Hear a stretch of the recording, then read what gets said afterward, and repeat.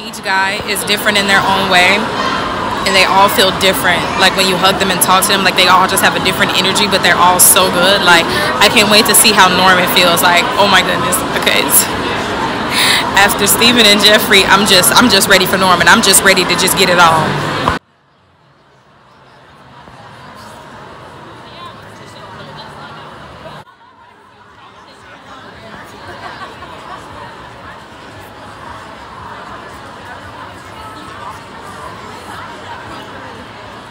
Move all the way up, tickets out. All tickets out.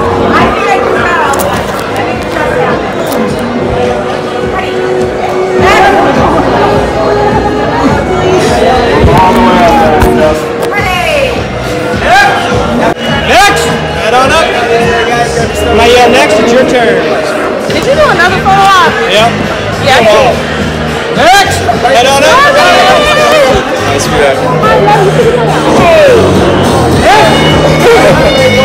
Keep being you, Norman. I love you. All that yellow tape out to your Norman is such a fucking smartass. I asked him to stick his tongue out of my picture, and after they took the picture, he's like, no, and started laughing. I love him. I was like, I love you, Norman. Keep being you. He was like, yes, ma'am. My body is kind of at peace. I can relax now. I met Chandler earlier today. I met Steven today. I met Jeffrey. I met Norman.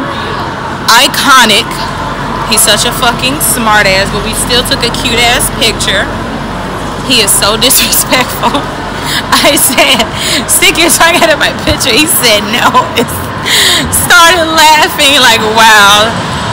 That's the Norman I'm here for.